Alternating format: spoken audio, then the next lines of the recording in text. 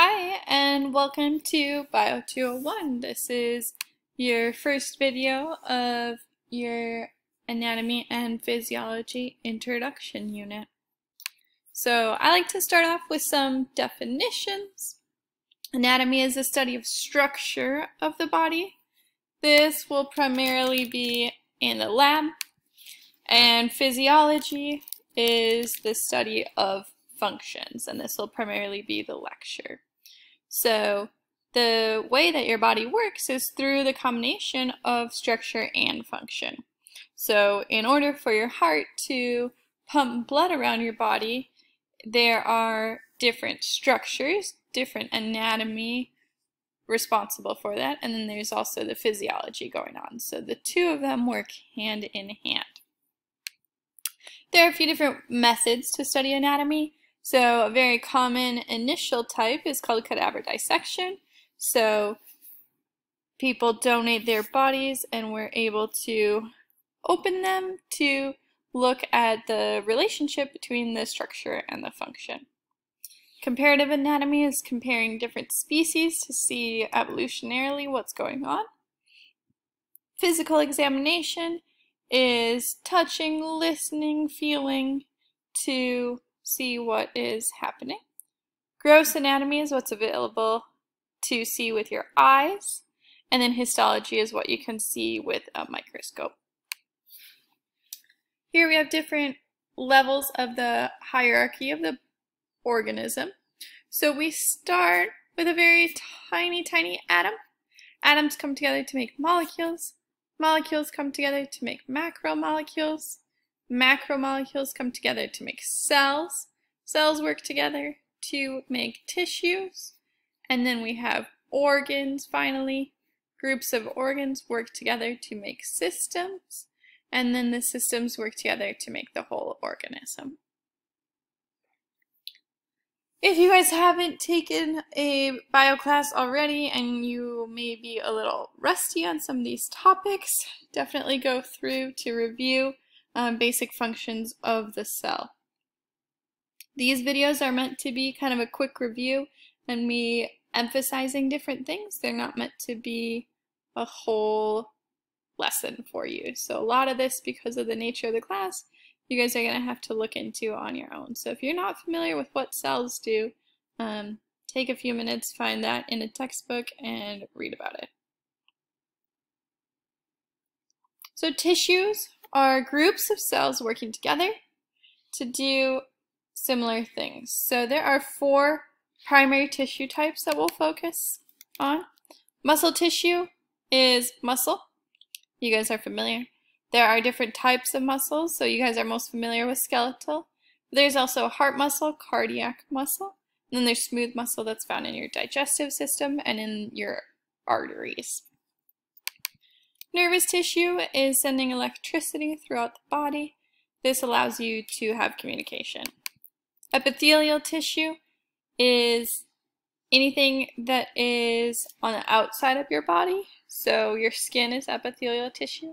And then epithelial tissue also lines all the cavities within your body. It also forms the glands, so like your sweat glands on your skin or different endocrine glands within the body. Connective tissue is basically everything else.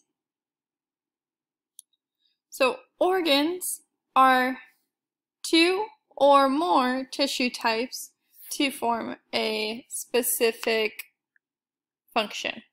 So for example, in the stomach, we have epithelial tissue that's lining it. There's smooth muscle within it. Nervous tissue tells the muscles when to contract, and then connective tissue holds everything together. So most organs include all 4 types of tissue, but you only need 2 or more to be classified as an organ.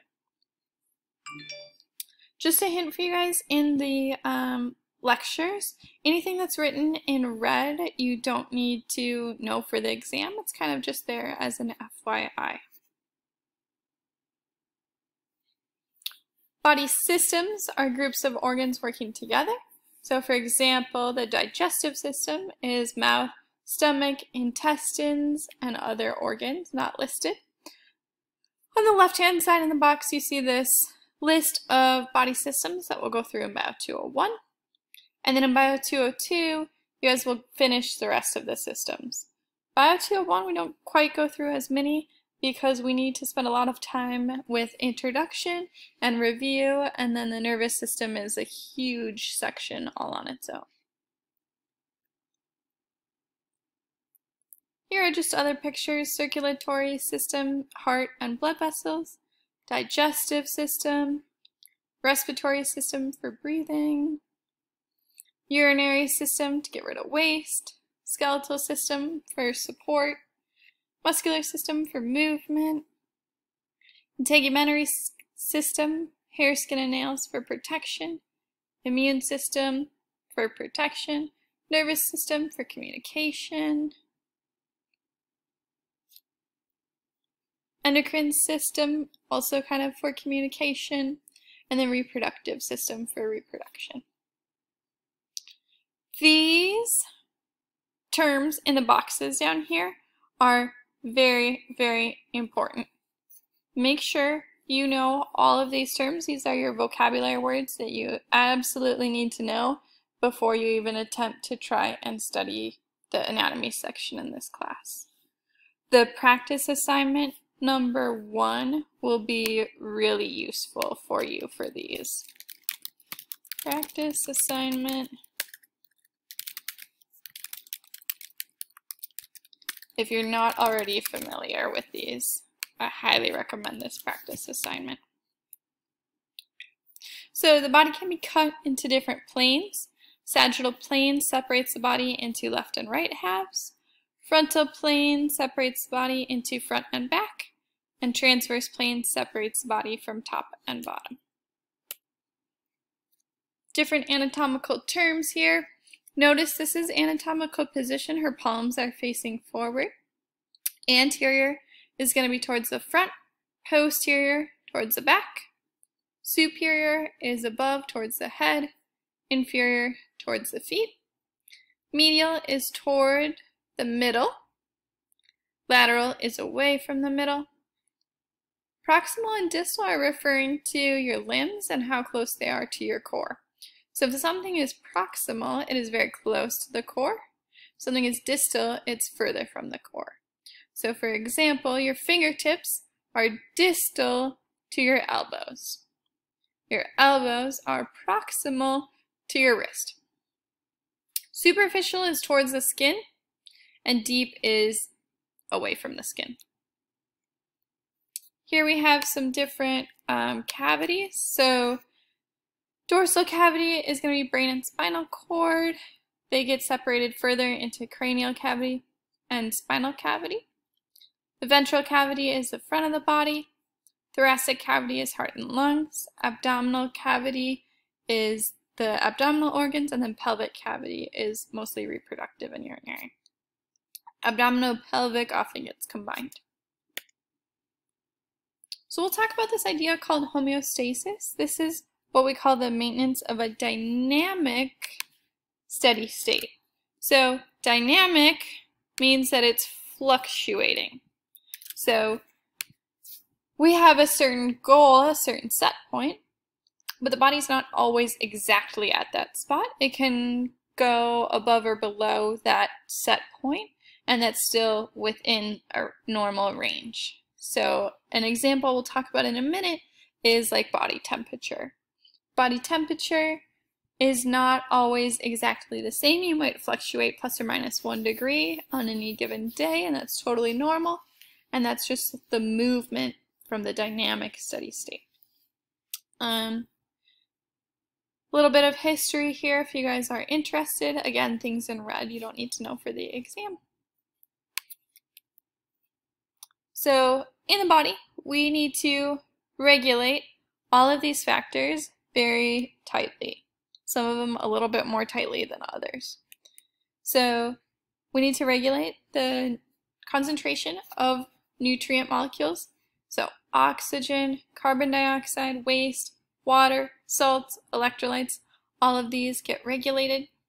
The pH, which is your acid-base balance, needs to be regulated. body temperature, volume, and pressure. So all of these factors get regulated very tightly with different systems. Here we can see different systems and how they contribute to homeostasis. So for example, your respiratory system is maintaining that oxygen and carbon dioxide environment, and that also is linked with your pH, with your acid-base balance. There are a few different types of homeostatic control systems. We will go through each of these types on their own. So there's two different types here. There's intrinsic and extrinsic control. So intrinsic control is happening locally within an organ. So the change and the response both happen within that one specific location. Extrinsic control is happening outside. So this is more of a systemic response. So the change might be sensed and then acted upon from a different system. So the nervous system might impact your heart or whatever the situation is. We have two different types. There's feedback and feed forward. Feedback is a response after there's a change. Feed forward is a response in anticipation of a change. So feedback is kind of the more common one. If something happens, then we can respond to it, versus feed forward, we're preparing for something to change. Then feedback is separated into two different ways. There's negative feedback, which is opposing the change. So we're trying to get back to homeostasis. And this is the most common because when changes happen in your body, the goal is to get them back to that neutral set point. There are three components. There's a receptor / a sensor that's measuring the magnitude of change. There's an integrator control center, which is comparing what the sensor gave the information as to what the set point should be. So for example, the receptor might receive information that the body temperature is 99.6 degrees.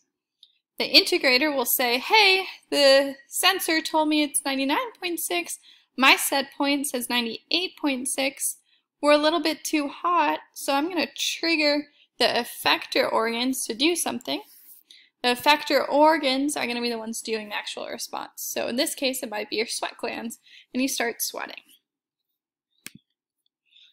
So in this example, you eat a lot of food, your blood sugar goes up. The receptors sense the increase in blood sugar, blood glucose. Pancreas secretes insulin. Your body's able to absorb more glucose. Which is the receptor, which is the integrator, and which is the effector? Maybe pause this video for a second, think about it, and then I'll go through the answers in a second.